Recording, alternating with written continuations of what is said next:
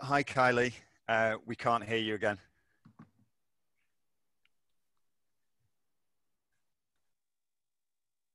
Just bear with us, everyone. This is the joys of online delivery. Everybody, and good morning. I have to say this is the first presentation I've been able to do.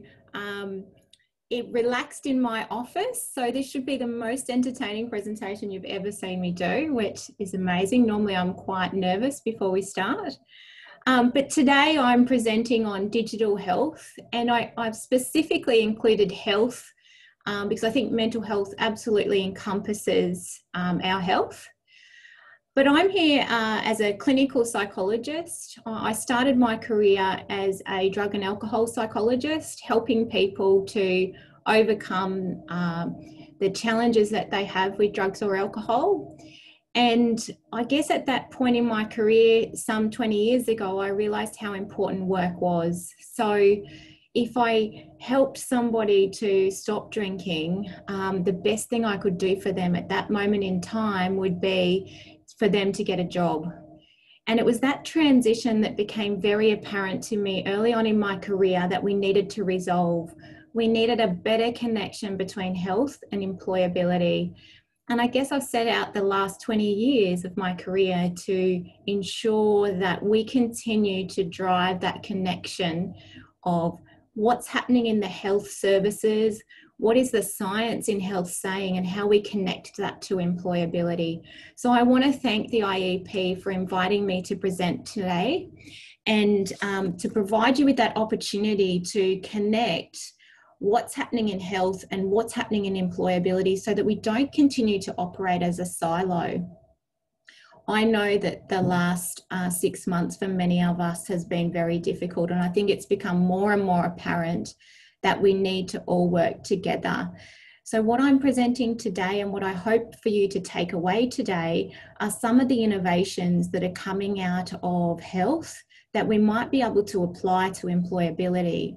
I'm also going to leave you with a case study of where we have applied some of these innovations in health to the employment services market in Australia. So I know Australia is not as good as the UK, but what I want to do is show you how you might be able to create a synergy between the evidence and employability. Feel free to continue to chat as I'm talking. But before I get started, I think it would be remiss of me to not acknowledge all of the people out there who might be suffering with a mental health condition at the moment. We know before the pandemic that globally 450 million people were suffering from a mental health condition or have poorer mental health. It was the leading cause before the pandemic of ill health and disability. No other disability overtook mental health. If you've heard me talk before at IEP conferences, millions of dollars have been spent in the UK on trying to solve the mental health crisis. And I guess when we think about the context of where we're at today, it really is more important than ever for us to think about people's mental health and how we're going to address this together. So firstly, an acknowledgement to all of you who might be suffering at the moment. But secondly, I want to make it very clear when it comes to mental health, it's absolutely something we have to work on every day. It's a bit like personal training. You'll see on the screen here my 8-year-old daughter, Millie. This is her dressing up for careers day at school. She told me she wanted to be a psychologist, so I told her not to do that. But she's dressed up here, and her favourite saying is, "You get what you get, Mum, and you don't get upset." But when it comes to mental health, I want you all to be clear, that's absolutely not the case. With our mental health, we have to work on it every day. It's not something that you just get what you get and you don't get upset. Now for Millie, that's what she gets when my husband serves up dinner to her. That's a saying. I'm okay with her saying that when she gets dinner from my husband. But when we think about our mental health, I want you to take away if anything from my presentation today, we all absolutely need to work on it every day as if it was personal training, as if we were training for some kind of sit-up competition. We all need to work on our mental health, and it's now more than ever that we need to do that. I started with this conversation today because the more healthier we are with our mental health, the more that we can have a bigger impact on job seekers and the clients that we work with. So it's important for us to make sure we're well so that we can help as many people as possible. So there's Millie. I think she looks particularly cute with that lipstick on. She'd probably die if she knew she was in my presentation being beamed across the whole world today, but I don't want you to forget that saying, with our mental health, you can absolutely do something about it, and I encourage you all to do that. So what can we do about mental health? Let's talk about that. But before I do, I want to talk about who the Better Health Generation is. You heard Scott mention that Natalie Keating is on the line today, our CEO in the UK, and Andy Milne, our National Partnership Manager from the UK as well. But we are a team of allied health professionals, and again, bridging the health and employability gaps. We have a team of occupational therapists, clinical psychologists, physiotherapists, mental health nurses, and generalist nurses. And we work together to make sure that people are able to achieve their fullest potential. So my PhD, and why am I talking today? My PhD was in mental health and employment and work, and how we might be able to help people to perform better and how quickly we might be able to do that. Because we know if you've got a mental health condition, you can work, but how quickly can we get somebody back to work, and what are the strategies that you can use to help somebody to get back to work? So I always come back to that study and I think about what does the evidence say? How can we do this more efficiently? Because it's not just about making sure that we are doing something safely, it's also about making sure we don't waste time. For some of our clients at the moment, we can't have them wasting time. They need to get back to work as quickly as possible when it's appropriate. So we need to understand as a sector what strategies work and what are safe, and how can we do this better, particularly in a COVID world. So welcome to my team. Why am I talking about digital? I'm a clinical psychologist. Most health professionals are crap at technology, and you could see how great I was with the mute button before. So I'm talking about technology because 5 years ago I set about buying a technology company. And when I looked into the technology companies available and the evidence that was available for the solutions that they have, I couldn't find one that was quick enough, adaptable enough, was able to be co-designed with others, and to be able to, I guess, as I said before, not be a silo, not just be a health app, but be a health and employability solution for us all.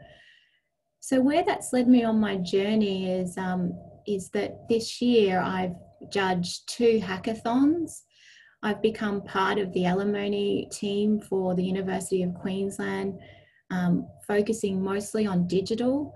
So I guess my understanding of digital has absolutely grown out of my quest for making sure that we can connect digital, health and employment together. Because we all know we walk around with our phones, you know, I've got mine here, I'm sure you've all got yours there as well. So how can we do this more efficiently? That was 5 years ago, that was before COVID, and I have to say the last 5 months have increased the need for us to be able to reach into the community more, give people more access to support services and allow them to access mental health support when they absolutely need it most. So that's why I'm here today talking about technology, even though I'm a clinical psychologist.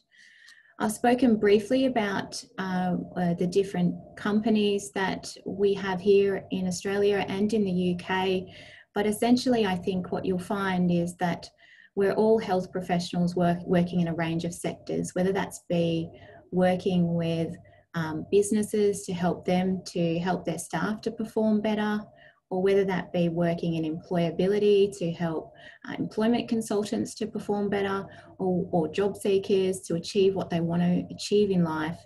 Our business lines range from young children through to generation care, which is looking after older Australians.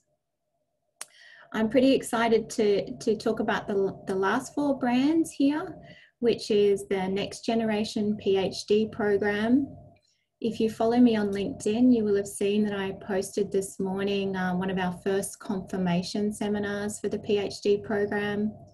We have 9 of our staff doing PhDs as part of our quest to be the most innovative and also to be part of the next generation of health professionals. It's a pretty exciting time for somebody where we're publishing and researching job seeker stigma and the impact that might have personally on job seekers. And particularly, I guess I'm interested in how that impacts on their mental health, and keen to see how that plays out in the COVID environment at the moment. I've got a couple of other next generation programs which you can see there. I've just come today from a kind of a soft launch of our new brand, which is called the Wellbeing Code, which is our mental health and health advocacy brand, which we've launched in Australia with an elite sports athlete. He's joined us this week as a way of going out into the community, talking about sport and talking about mental health and sport, and encouraging the community to access our services.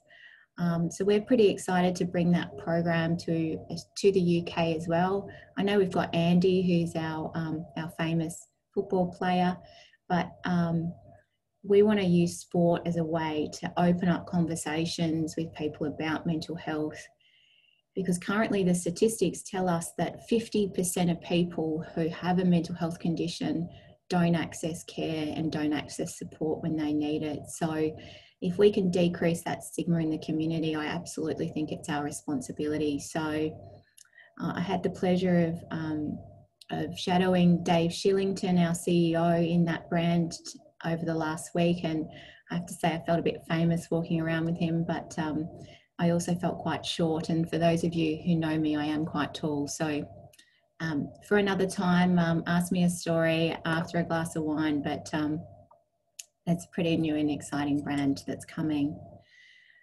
So why would I get involved in technology? And for those of you who don't recognise this date, the 29th of June 2007 was a pivotal moment for me when it comes to technology.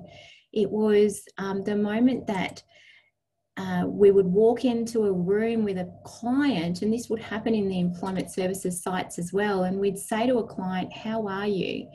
And they'd come back with the response, "I've had a really bad week."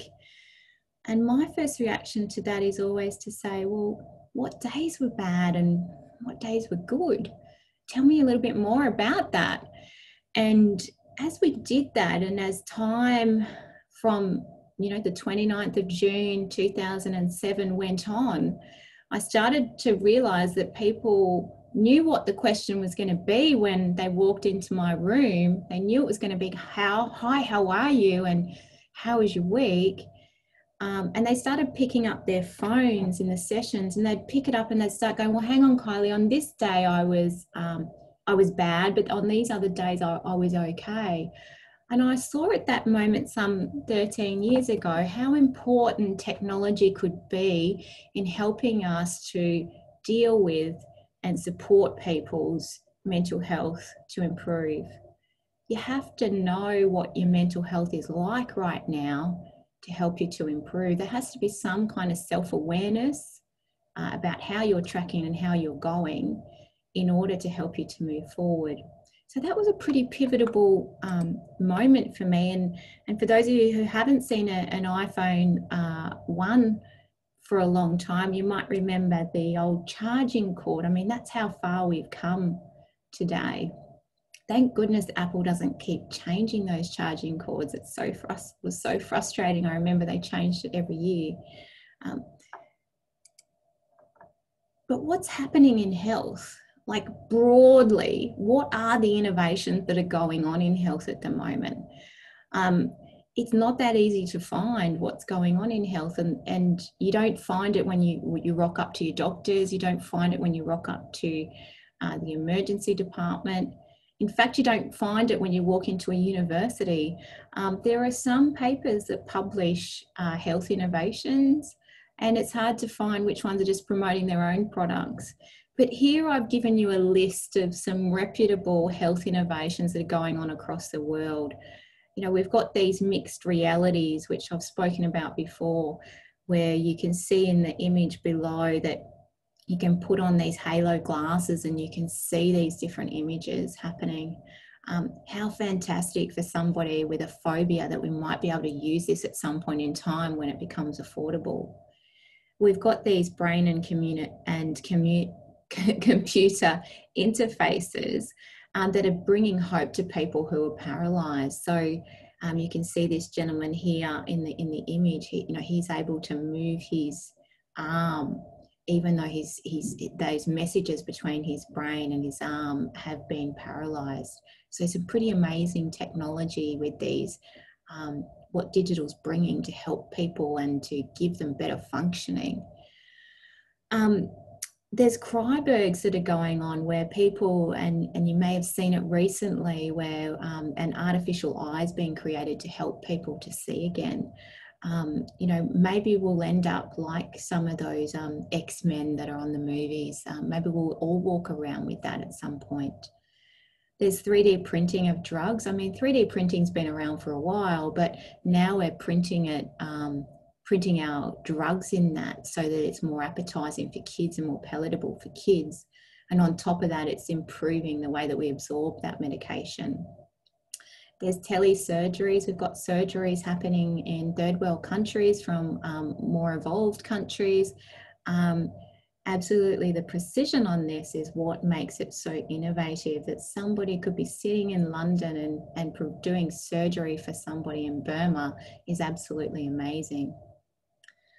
We also have artificial food occurring. And obviously, this is helping underprivileged areas and families. We've got voice as a diagnostic tool now. We can now identify through voice different heart rates and different medical conditions as triggers, which I think is absolutely fascinating. We've got the patient is also becoming part of the empowerment process in digital health. So we know that patients, when they own their health data, there's evidence that their health status improves quicker when they can see it on their own phones or they can see it for their own eyes. Digital tattoos, how amazing could you imagine a digital tattoo that you could just wear for a couple of weeks and then change it up because you're a bit bored with it? I'm sure that's probably happened to people. Health sensors. There are a gazillion health sensors out there that measure a range of data points. So we know that the new Apple Watch can measure falls for people. All of this health innovation data is particularly important when we think about mental health, because we know that sleep is a big factor in our mental health. We know that heart rate is a big factor in our mental health. And obviously, if you're having a fall and maybe you're an older person, that's a significant risk factor for us. So these health innovations, in some way, shape or form, feed into mental health. And it's always interesting to think about what's coming next for us when it comes to mental health. So in relation to digital mental health, what it's giving us is a significant amount of objective data. You saw that image that I spoke about in the first few slides. When you'd ask a client, how do you feel, or how did you sleep last night? No longer are we just listening to their version of how they slept last night. We can absolutely go to the objective data and we can see what the objective data is telling us about their sleep patterns. It's not just about how many hours you slept in bed or how long you stayed in bed. It's about the quality of your sleep, how deeply you slept, how many REM movements you had in your sleep. That could all affect how alert you feel the next day, how focused you feel the next day, and how your well-being is the next day. So this objective data is giving a number of benefits for both the client and the case manager or the clinician on the other side who's reading this objective data. On the client side, this E-data, which is kind of the acronym for it, we're seeing papers come out that people might use the E as electronic data, equipped, enabled. But my favorite one in the E is empowered. You absolutely feel empowered when you've got this objective data. You're engaged and you become the expert in your own health if you own that objective data. And from a clinician's perspective, we know that when a client takes absolute responsibility of their health and their goals, they actively engage in shaping that for their future. Many of you in employability have seen this before. You've seen that when a client makes the decision that they want to go to work for that particular employer, our job is done because they're self-motivated. They're motivated by intrinsically to go and make that happen.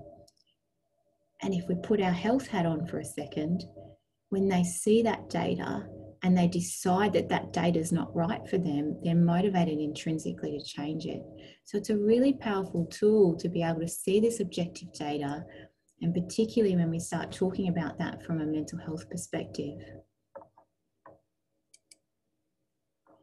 So let me stop for 1 second. I said that objective data is really important when we talk about mental health.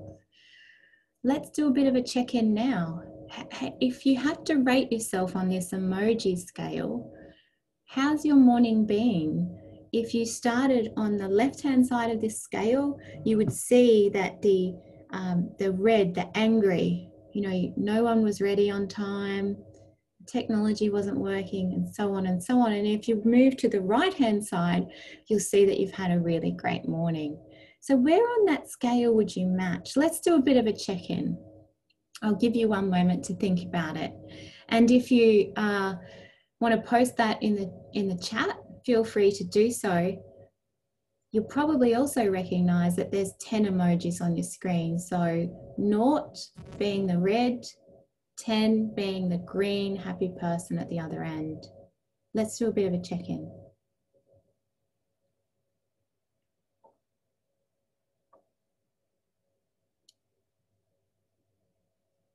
Oh, we've got some really technologically savvy people putting little ticks on it. I love it. As you're doing that check-in, I might just get you to have a look at the screen, and you can see the YourHealth+ app here that's got the work check-in for the client and the well-being check-in. A few emojis. I'm glad that people understand how to track their overall well-being. So there are 2 real main mental health digital solutions. The first one, which we call mental health, occurs particularly on the internet. So we would go out, find a structured program, a bit like you might do with an e-learning platform. You might do some training at university on these similar platforms. So a lot of research has gone into these platforms, but the question we need to answer today is it as good as face-to-face? For many of us moving forward, we may need to start using these programs with our clients. So we need to understand how effective they're going to be. Will it be as good as face-to-face? At the moment, the evidence is saying this. It's effective at treating a range of mental health conditions or overcoming a range of mental health barriers to work. It's effective in organisational settings that the research is saying we can absolutely reduce in an organisation the symptoms of depression, anxiety, and stress and burnout. We can overcome barriers with this technology in relation to our geography. We can overcome busy schedules so clients can do these types of structured activities anytime they like. And on top of that, anyone who might be avoiding addressing any of their mental health concerns, that can happen anywhere as well. So structured CBT treatment delivered face-to-face versus structured CBT internet-based treatment with email correspondence. The evidence shows us that they're equal in power. Equally, you can get the same result. So if moving forward, we need to be based from home and work with our clients, if we've got a structured e-learning CBT program, we keep in contact with clients, that is just as good as face-to-face. It's also just as effective at reducing the mental health symptoms of clients. So both of the conditions achieved the same outcome. And that study was in 2008. So actually probably quite a while ago when you think about it. But the other really important findings here, I will come back to you on that one because I think that might be a typo and it is 2018. Another really important finding though is that face-to-face facilitated meetings allowed for better monitoring of clients. So when you're providing the service over the internet, you can't really check in as much as you'd like to with a face-to-face service. The other thing that the research found was that clients themselves or our job seekers are more satisfied with interactions that are face-to-face. I mean, you absolutely can't get rid of the human element of seeing someone's face compared to just an email and internet style service. And keep that in mind when you start thinking about telephone-based services. Our clients want to see our faces. They get more out of that. But when you compare them, they're both equally as credible. So we still achieved good satisfaction ratings out of both of those services. But what we know is that if you see someone's face, you're more satisfied. The other really interesting point here is that internet programs took on average 35% less time than the face-to-face consults. So when we start thinking about a large proportion of people moving back into the workforce, we need to think about strategies that are faster and can access more people. So what about mobile mental health services? This is the second most popular. So these are the apps that people have. But the mobile mental health services have a different element to them to internet. They provide you then with a chance to give check-ins, a chance to give data points. They also provide you with the opportunity to give some of those data points that we discussed before in the innovations. So any of that objective data comes through on these mobile mental health services. So we know they're effective. The research is saying they're effective, but they're effective in a range of socioeconomic groups. They're effective with audio input and output. When you're using audio, that's fantastic. You can text people, video calls effective. And there's also those additional sensors that we spoke about before. And again, it allows people to access more services and sometimes people who might not access them readily. There are more than 20,000 mobile health apps in the App Store. And if I got you to look at your phone now and see how many apps you've got on your phone in relation to health, most of us would have one or two. I'm not sure many of us though look at the health data that's on our phones as well. Sadly, in a research study conducted in 2019, only 73 of the apps in the App Store had scientific literature or scientific language that would be credible in a research environment. However, 64% of these 20,000 apps made claims that they had good evidence. but less than 50% showed you where that evidence was. So it's a great sales pitch to say you've got evidence, but only 50% showed you and proved that evidence. In fact, this research study said 1/3 of them are absolutely unsafe. By the end of the study, only 2.7% of apps in the App Store at the moment, or Google Play Store, had any likelihood of having a significant impact on somebody's mental health. So what are they there for? What are they achieving? Why are people rating these things as 5 stars? I think for some people it's a little bit of a distraction. I think the mindfulness apps are fantastic. But when we start thinking about the whole of person, and we start thinking about addressing barriers to employment, we need to have multiple apps to do that, because most of the apps that are in the App Store are only doing 1 or 2 things from a mental health perspective. So we need something that encompasses a broad range of strategies and skills so that we can individualize it, so that clients don't need to go into multiple apps to achieve their well-being. They can just go into one solution that's customized for them. But again, it needs to have the evidence.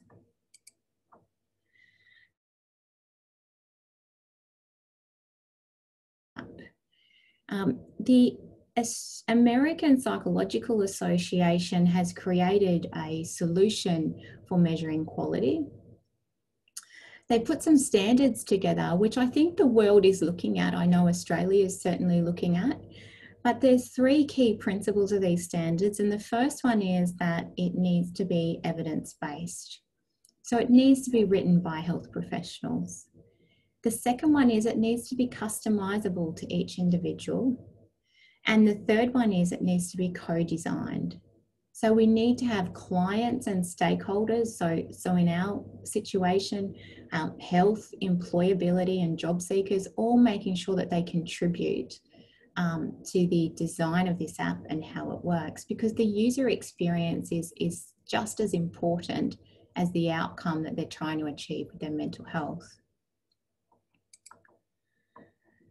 So what if there was a way that we could combine all of these things? We could combine the e-mental health solution on a computer. Through the internet, we can do all of those things that the literature is saying is working. It's just as effective as face-to-face. We can combine some face-to-face contact, or at least some video call contact when we need it. We could also combine the mobile version so that there were real-time data points and objective data points coming back from the phone or from the client's perspective. And that the last thing was that we had this opportunity to analyze the data and to be able to look at machine learning and how we might be able to create efficiencies with this data, because multiple data points gives us opportunities to predict who's going to be most likely to be successful. So here's a study that we did a couple of months ago in Australia, so the Better Health Generation 2020. Here's what we did. We chose a high-performing team who were ready for innovation. This was just in the midst of COVID starting. We looked at their service delivery model that they were providing for clients during COVID, and we decided to integrate as much of that service delivery model as we could possibly into an app and into a web portal. We looked at all of those 4 areas that I mentioned before, and we put the service delivery model into the computer. We combined some face-to-face contact. We had the app that we provided with some tracking data so that we could see what was happening on a daily basis with the check-ins. And then we had the data analytics at the back end. The first stage, though, what we hadn't anticipated was that the employment consultants or the work coaches wanted to masquerade as job seekers. So while we had these great tools for the job seekers, it was definitely a stage change approach. Employment consultants wouldn't recommend or prescribe anything to clients unless they'd done it themselves. And I get that. So that was our first stage. We had for at least 2 weeks employment consultants doing all the activities that we would normally give to job seekers. We then came back together and we all sat down and we looked at the design of the solution and we looked at the content and we started co-designing. We started designing things that we wanted to add into the app and into the web portals so that clients could go away and do activities that were relevant to them.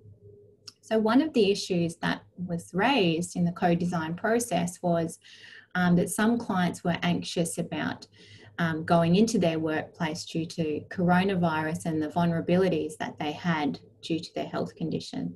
So we raised that and looked at solutions and looked at strategies and tools that job seekers might be able to use and provided that to them in the digital solution so they could take it in on their phones. They could be walking into the office with that solution and that tool with them, so they'd be more likely to use it. But what did we measure here? We had to measure if it was going to be successful, because in order to be a high quality digital mental health solution, it had to have evidence. So we started with a baseline measure of all the job seekers in the trial of what their current wellbeing levels were. We also wanted to make sure that we measured the baseline level of confidence that employment consultants had before they started using the technology. We wanted them ideally to feel more confident at the end of using this technology. We didn't want the technology to distract them from their normal day-to-day job, and keep in mind this was already a high-performing team, so we wanted it to mirror what the evidence was saying previously, that it's as equally good as face-to-face, but if not faster and more efficient. So we were trying to see if we could replicate that study.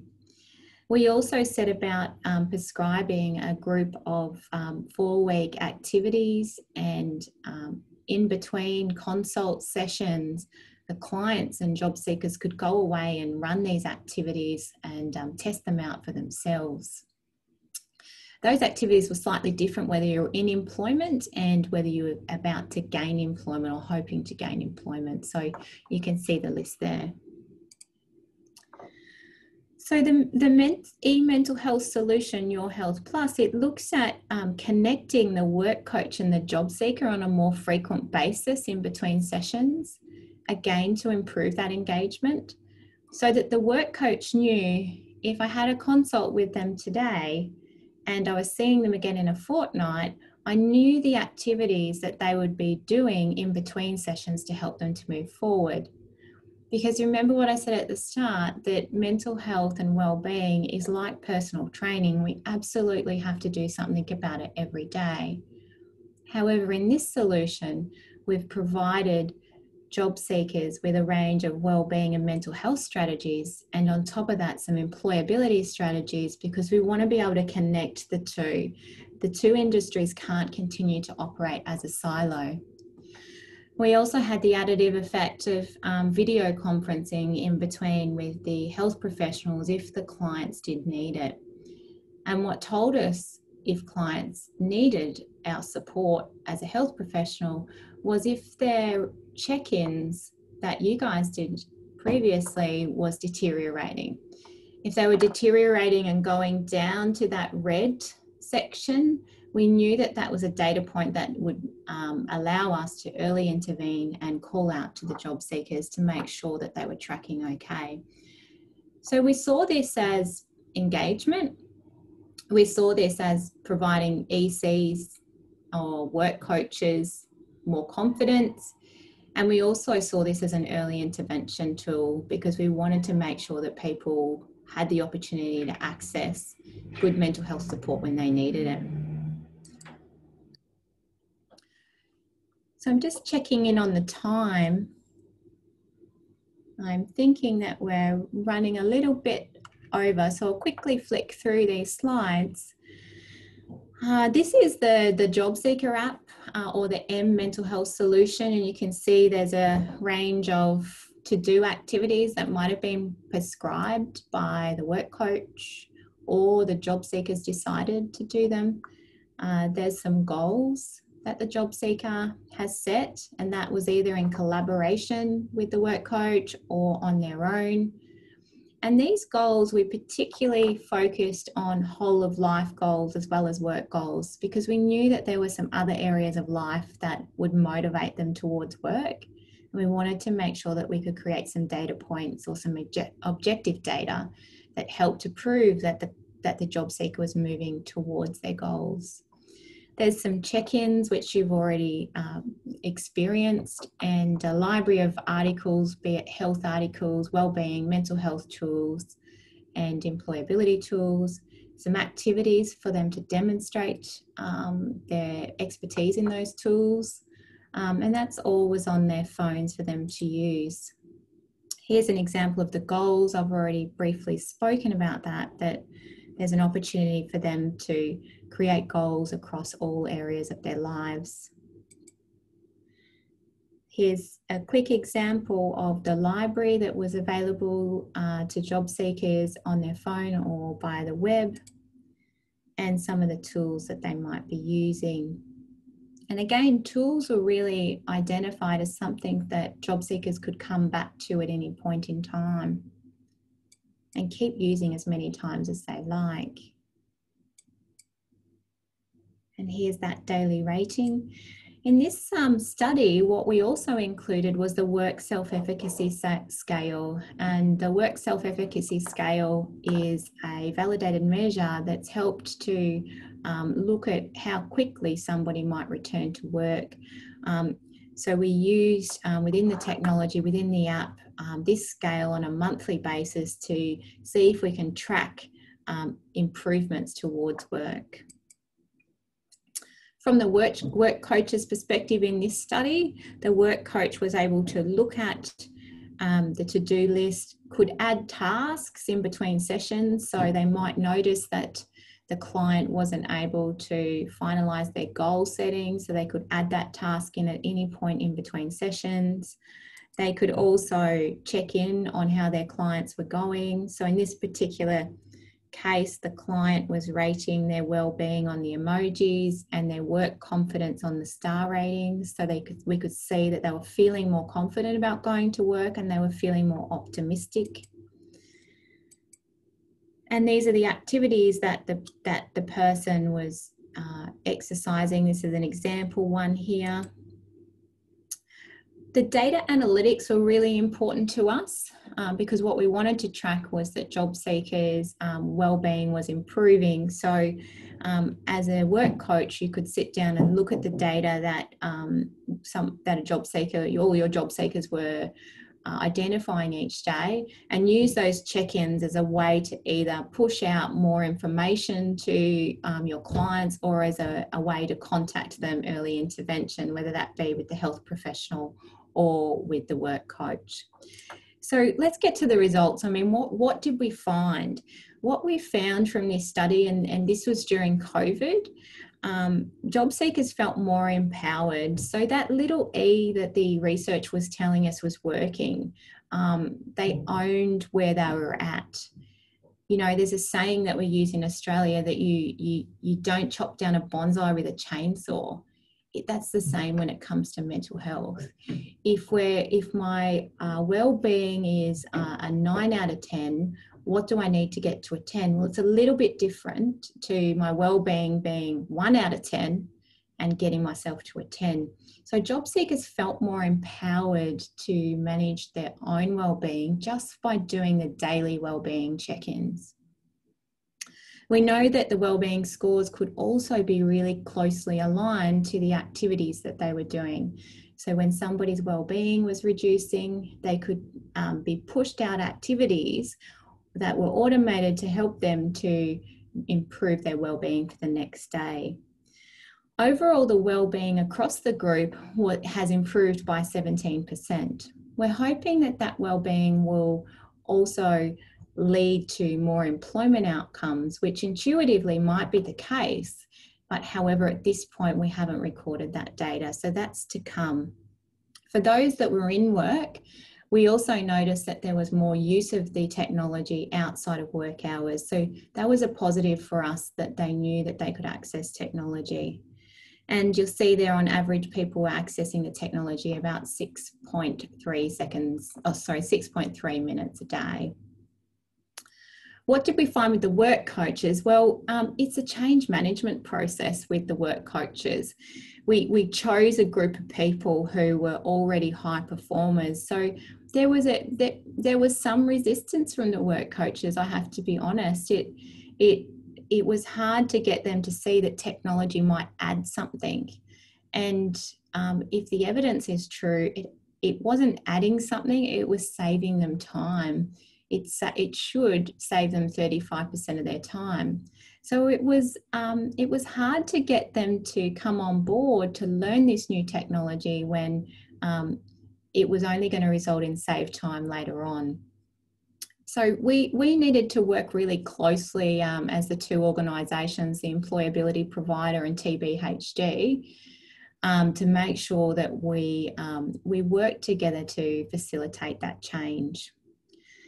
Overall, the confidence in prescribing the different activities and the different ways to overcome barriers improved over time. So it was good that employment consultants had the chance to do all the activities for themselves, because it allowed them to then feel more confident about doing that. So what's next here? What's next when it comes to technology? We are currently working on a corporate health solution, and we're working with a large provider to deliver these services, the mental health, both mHealth and eHealth, and the check-in and face-to-face data through YourHealth+. We think that at the moment, the early signs are that it's improving the well-being of staff. And we know when staff's well-being is improving, performance is improving. We're also testing YourHealth+ with apprentices and hoping to show you the data that says that apprentices' stick rate in their roles is improved because they're able to access this wellbeing data or wellbeing support over time. And we're testing already YourHealth+ with employability providers in the UK, because for some of us who are working from home, it is another solution that we can provide to our clients to help them to manage their mental health. And as I mentioned, we're also about to publish our first paper around job seeker stigma. And I think that that's completely relevant to the technology, because we know that more people are able to access technology, and so they can avoid that stigma if they need to. And the digital solution gives them that chance. So what are the conclusions? What are the takeaways? My first takeaway is Millie's point. You get what you get and you don't get upset. It's not true. We have to work on our mental health every day like it was personal training. We absolutely need a mixed model of digital interventions in our service delivery strategies moving forward. We can't just go to an e-learning platform. It's effective, it's faster, but clients like face-to-face. So if we're entering into any voluntary programs, clients want to see our faces. So we need to add more to it. We need to consider how we might add e-mental health and m-mental health solutions into our overall service delivery model. If we do that, we can save time, we can increase the satisfaction of clients, and we can respond faster and make clients feel more empowered. For those clients who are in work now, we absolutely need to celebrate that, particularly those who have disabilities or mental health conditions. We need to support them now.